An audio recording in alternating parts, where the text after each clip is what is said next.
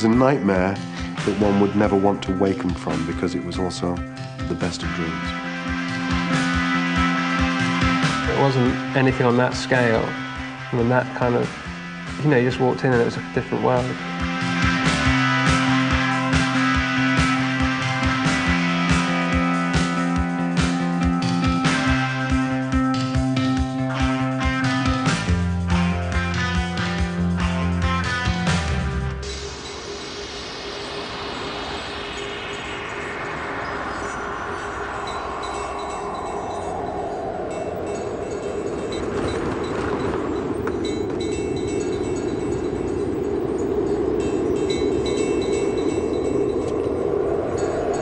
The best place to start is the fact that it was owned and run by probably the very first dance band ever, which was New Order. I mean, and dance band is a loose word to use, but the very first electronic band, the fact that New Order opened up a nightclub in the middle of Manchester for them and their mates to go to, or sort of places where their type of music could be played, I think was a massive sort of reason why it was successful.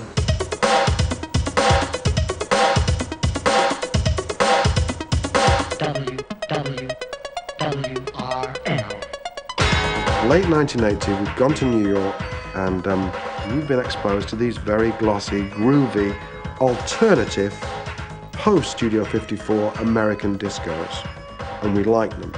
So we got back to Manchester and we thought, oh, we'll have one of them. The first thing I did was we took the microphone out of the DJ box, because DJs, you know, in those days used to talk inane drivel between each song. And, you know, we didn't want any of that. We'd been to kind of New York and seen DJs mix. Someone came in and said, who are you building this for? And we went, the kids. And they went, when did you last see the kids? Why have you built them a New York-style disco?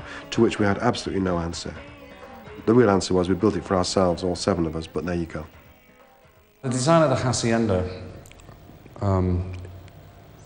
the interior design was probably the first time that anything like that had been done in the UK. I mean, for a club that opened in the early 80s, it looked like it could have existed in the early 90s, and I still think to this day that nothing was sort of designed for dancing like that was.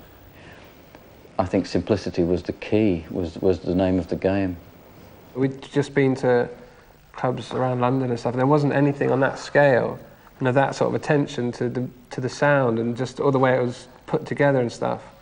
It was just a dream opportunity to have this kind of vast space for these wacky clients, and nobody really knew what it was that they wanted. But when it came to the look of the place, because there were columns in the centre of the space which were hazardous, an obvious thing to me seemed to be to mark them with stripes, which you would find in a factory environment where you have industrial machinery, that hazards are marked with certain coded colours. They've just totally nailed it. The design of the place was just amazing. I mean, you know, I think it's been much copied in various other clubs around Britain and around the world. It just turned into this kind of monster orgy of self-expression.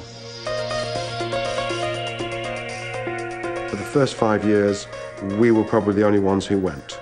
The great cultural change comes with the Ibiza experience, working class northern kids, spring, summer, 88. That culture and that culture collided, and the fact that it collided on the dance floor of the Hacienda, it's just fucking wonderful. It was, from 88 to 1992, the best nightclub in the world.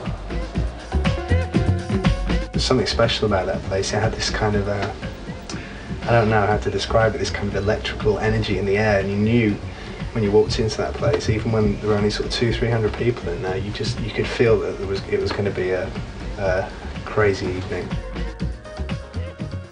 There's lots of different music being played that sort of used to like about it. You know, there'd be sort of hip-hop, weird, kind of atmospheric records at the beginning that Mike Pickering used to play, but then, you know, big vocal house and sort of pretty tough techno and stuff, but all put together really well, and that's what excited us.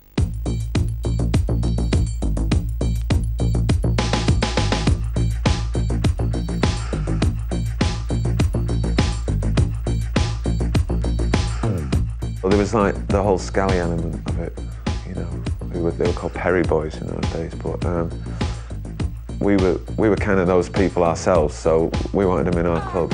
Apparently, we put Stella quid a pint on Fridays in 1987, which some people believe is central cultural moment, because Stella was the chosen drink of Scallies.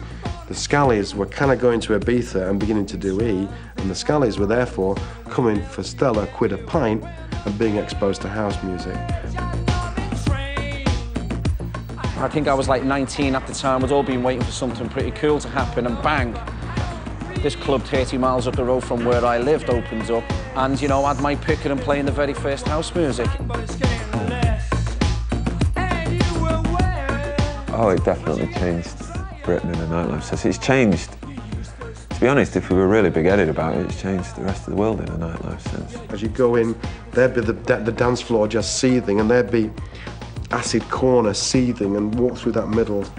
It was always an utterly remarkable experience. That is our idea of a good club, you know, that informs everything we've done, whether it be DJing or the places we play. That's like the vision of the Hacienda and people being really excited about music. The beginning of the end for the Hacienda was probably around about 91, 92, where it became a victim of its own success. Yeah, a lot of people suddenly started to open other clubs. I think people suddenly realised how much money was involved in clubbing, whatever the drug situation was, different gangs wanted to control it. And it just, you know, you started going there and seeing nasty things, people getting beaten up or little drug scuffles going on, and it's just the vibe had gone. We went to the police in 1989 to say, hey guys, there's a problem coming. Guns are becoming fashionable, and if we don't get hold of this, guys, we're in real trouble. We stopped going when it became a bit hairy, you know, and a bit violent. Like a lot of people did, you know, it got a bit scary. We work in America a lot. There are policemen on the door. Can't do that. But we'll pay you. Can't do that. But you do it at football matches. Ah, yes, but that's different. How is it different? It's just different. And that was the constant conversation. And then on the 11th birthday party, Dave Morales was playing downstairs. He's quite a good friend of mine, and I was playing upstairs. And almost simultaneously, we both got threatened by this scummy little gang. And I just thought, I'm out of here now, that's it.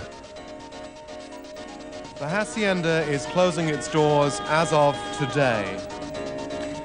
It is with the greatest reluctance that for the moment we're turning the lights out on what is, for us, a most important place.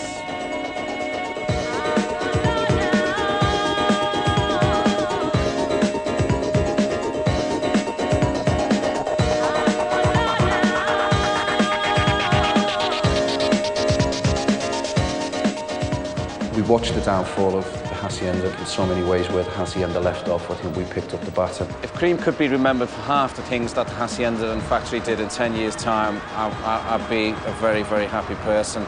If I was Tony Wilson, I'd have no regrets whatsoever. I think they did something pretty amazing.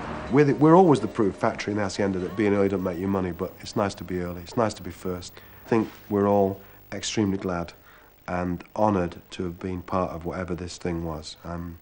It's bloody great, yeah. So to hell with Cream and Ministry and the rest of it, and Iron Appa and Ibiza. Fuck them all.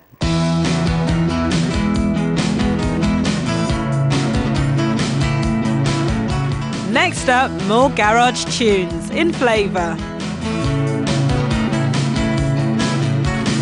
There was a time I called before.